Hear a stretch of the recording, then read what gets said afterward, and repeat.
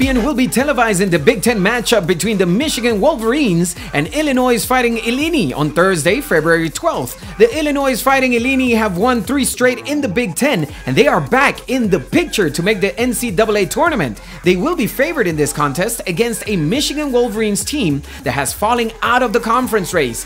Even though the Illini are favored, they have lost 8 of the last 10 in the series. The Michigan Wolverines had the look of a team that could make the NCAA tournament, but injuries have ended those chances. The team lost leading scorer Caris LeVert last month, and this month they lost point guard Derek Walton Jr. He has a sore foot and a sprained toe and will miss this game. We don't anticipate he will be back for a while, Coach John Beilein said.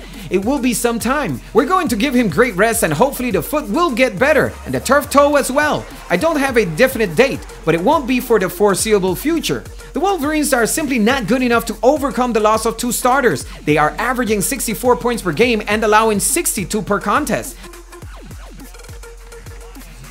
The Illinois Fighting Illini have won 3 straight, including a huge upset win last time out as they beat Michigan State on the road. That win got them over .500 in the Big Ten to 6-5, and now the Illini are very much in the race to make the NCAA tournament.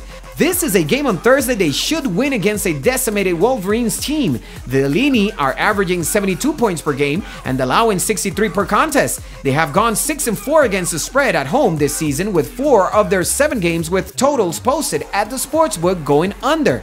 The Michigan Wolverines have won and covered 8 of the last 10 in this series, including 73-65 back in December. The last 3 in the series have gone over. It has been a home team series as the Illini have taken 7 of the last 10 at home, with 4 of the last 6 going under.